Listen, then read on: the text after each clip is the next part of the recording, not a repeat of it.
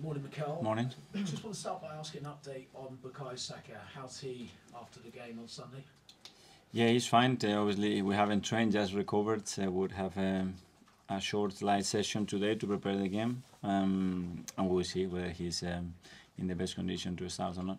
With the fact you've got 8 games coming up in April and another game on the weekend, is this an opportunity to potentially give him a little bit more time to recover tomorrow? We're just thinking about Luton, prepare the game the best possible way, and then the right to beat them. And Martinelli coming back. Yeah. Is he in a frame? Is he in the right condition to play a full 90 minutes? He is, because he was available to play against a really tough opponent 3 days ago, so he certainly is today. Again, we will train today and see the state of every player and make the right decision tomorrow. Getting to this stage of the season, so many games coming thick and fast. Is this a time where you need all your squad available if you are to be successful? Yeah, we have discussed that. I'm pushing for each other and available to contribute in any way to help us win the game and perform consistently the level that we need to, and we're gonna need everybody. Yeah. Is that something as a coach you've got to work with those players who maybe haven't seen as much game time recently to keep them motivated, to keep them on the edge and ready to perform when needed, particularly at this stage of the season? Yeah, that's certainly something really important. They really need to feel it, and the best way to feel it is to play minutes when they don't have that capacity to show what they are doing. They have to show it in training. We have to be close to them, and we have to convince them to keep doing it, to earn the right to play. On Sunday we saw maybe a different style of Arsenal performing, but having that different way of playing in order to get a result, is that just showing the evolution of this squad? You have to, sometimes because you want to adapt, sometimes because you have to adapt, and you have to have that resilient and leave your ego aside and your ideology aside, and do what you have to do to win the game. And I thought the team was mentally really strong and really clever the way they did it. You talk about the strength mentally the players have got. I think William Saliba and Martinelli spoke after the game, said they weren't satisfied with just a point. What have you done as a coach to change that mentality and push that mentality in these players to never be satisfied with a point at Manchester City, a place where it's been a bit of a struggle in recent years? Oh, because you prepare the game to win it, and when you feel that you have what it takes to go there and win, and you want to do it, and you're not satisfied, but at the same time you have to understand how you're growing as a team, and be smart enough as well in certain moments to accept something else. And finally, for me, Luton next. Have you got good memories of that game in December, 97th minute winner? Especially how tough it was to win, how difficult they have made it for every team. Big compliments to Rob, the coaching staff, and what they have done as a club is an amazing journey. I think they deserve more credit than any other team in this league. How they've done it, what they transmit as a team, and what they generated, and it's going to be a really tough match tomorrow. Because Rob said after that game, he said if it was him in that position, he'd have been crowd surfing. Yeah, it was really emotional, and the way we celebrated, it tells you the difficulty of the match and how much we had to fight to earn the points. So we know what we're facing tomorrow. Thanks, Mikel. Thank you. Seb from the Premier League. Hi, Mikel. Hi. There was a lot of praise for William Saliba after the game on Sunday, Gabriel as well. When did you first see them as a duo that can work on the long term for Arsenal? When I decided with Edu and the club to send Willy to Marseille. On that moment. Could you see? No, I'm just joking. You just feel it when you see the partnership, and sometimes there is that chemistry between two players that they complement each other. They are so happy to work with each other, to work for each other, and it just flows, you know, and that happens. And I think they really enjoy playing together, and again, they've been really good. You go from playing Manchester City to playing a team that's fighting to stay in the Premier League. How different do you approach these two games? Well, we're going to be needing even more. It's after 2.5 days. They are in a really good moment. When you see the games that they have played, when they haven't won, they've been really tough. And that's the games. You know, we have some extraordinary results against the other two teams that are at the moment leading the table, and we are not top. So that means that we have missed certain points somewhere else, and that's where we have to put the emphasis now tomorrow. You're approaching probably one of the most crucial periods of the season. How do you see that? Is it a challenge? Are you worried? Are you confident?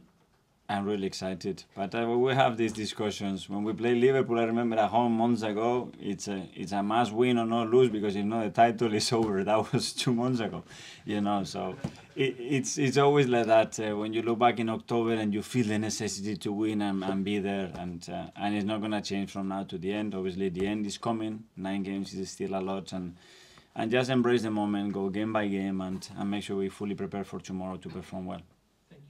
Thank you. Ian Talksport. Hi, Mikel. How are you? Ian, good. Last season, the narrative was that Arsenal didn't win the league because William Saliba was injured and missed the running. How important this season then is it that you do keep all your players, including Saliba, fit? I didn't know about the narrative. So what is the narrative this season? So Saliba is fit. So what's going to happen? You tell me. I don't know. It has to be a narrative, no? So with the narrative when he doesn't play, it has to be a narrative when he does play. When he does play, you win the title. How's that? Okay, let's take that one. Okay, let's move on. But it is important you keep everyone fit, right? For sure. And obviously he's a massive player for us, and you see the impact he has in the team, and we need everybody, and we need everybody at their best.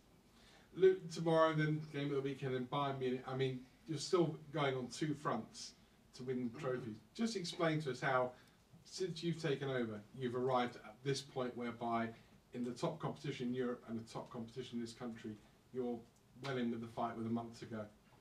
But this is where we want to be, and now we want to take this opportunity and make it happen. And we worked every single day with that enthusiasm and passion to make it happen, and enjoying the moment as well. I see the team really flowing, and they are really excited about playing each game, and that what has to be drive now this journey to the end. The team is enjoying the moment. What about the manager? Yeah, I am as well. I'm very excited. I'm full of energy, and it's the most beautiful part of the season. More excited than when you were as a player? It is different, and here I haven't been in this position when I was a player, but I think it is different. And finally, obviously, we always say it's a marathon, not a sprint for the Premier League. But Jurgen Klopp at the weekend said with 9 games to go, it's now a sprint to the finishing line. Do you realistically think Arsenal have to win every single game to win the title? I don't know, but it's going to have to be really close to that. When you see the level and the consistency of the other teams, and historically what is needed to win in this league, it's not going to be very far from that. Thank you. Thank you. Hi Mikel, just on the discussion around the squad and how you use it, you mentioned obviously players have to earn the right to play in training, but I was wondering, with I guess the players who aren't starting, does it matter in terms of the amount of minutes they get off the bench if they haven't really got that kind of rhythm in games? Yeah, it's always that balance, you know, and when you play and you haven't played, yeah, but it's my first game, but our obligation and our duty is to be prepared to play any minutes in any moment, and you see a lot of moments that are an example of Reece. When you look at Reece moments, best moments for Arsenal, maybe it's a moment that he played a few minutes and he made a huge impact, and it was one of the best days of his life as an Arsenal player. Nobody remembers if he started or he was off the bench, and a lot of examples are like this in world football, in the history of this sport, when a lot of players make the impact in the particular. Sometimes you just need a second to change the history of a football club. You just need 100 minutes to play football. Is that easy to explain to players? Or? It's easy to see that it's a fact. That is not something that I'm inventing. And in terms of yourself, do you, when I guess the demands are every 3 days in terms of games, how long term do you allow yourself to think?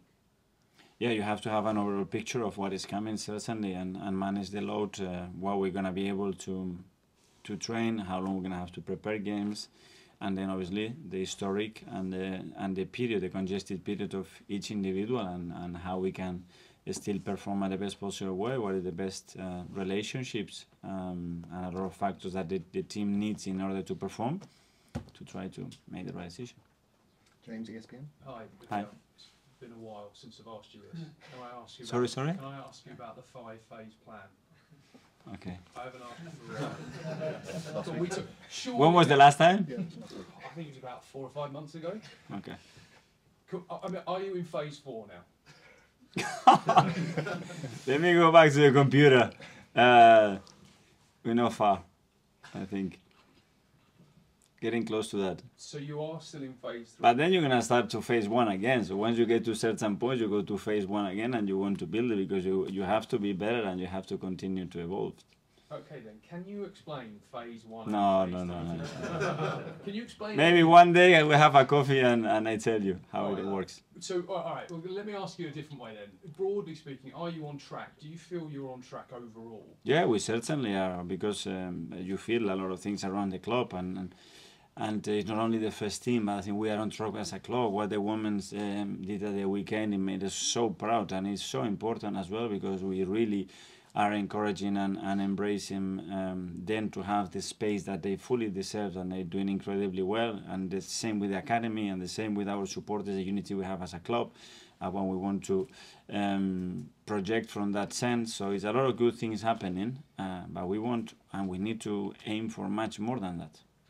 Can I just ask one about Julian Timber? Yeah. How is his recovery going? He's doing very well. He's back training. He's not far off. The thing is that last step, he hasn't played any minutes, so does he need, again with under 23s, he doesn't need 2 games, and we gonna have to feel in now that he's constantly training with us to see how long that's gonna take him, and that last part, which is tricky and sometimes it takes a while, hopefully as quick as possible. How would you rate his chances of playing again for the first team? I think he's got a good chance. I don't know percentage, but I think he's got a good chance, and he's gonna push it as far as he possibly can. Thank you. Okay. Hi. Just wondering for tomorrow's game, you had played a really strong team against City, obviously, but maybe a bit of rotation tomorrow. Is there a number of changes in mind where you think that would be too many changes that would disrupt the rhythm of the team at such an important stage of the season? It's a good question. We're always wondering about that, and it's just changing certain personnel in certain moments, and then those relationships and how long they have played together or how much time they have spent playing together, that can affect as well. It's related to what they do every single day in training as well. We'll look at all these things and try to find the right team to win. Do you personally have a preference? Do you prefer maybe just 1 or 2 changes to keep things fresh, or are you open to the idea of maybe 6 or 7, depending on we have done historically. We have both, and they have worked sometimes not that good. But is that in relation to that change, or it would have been the same? It's very difficult to predict.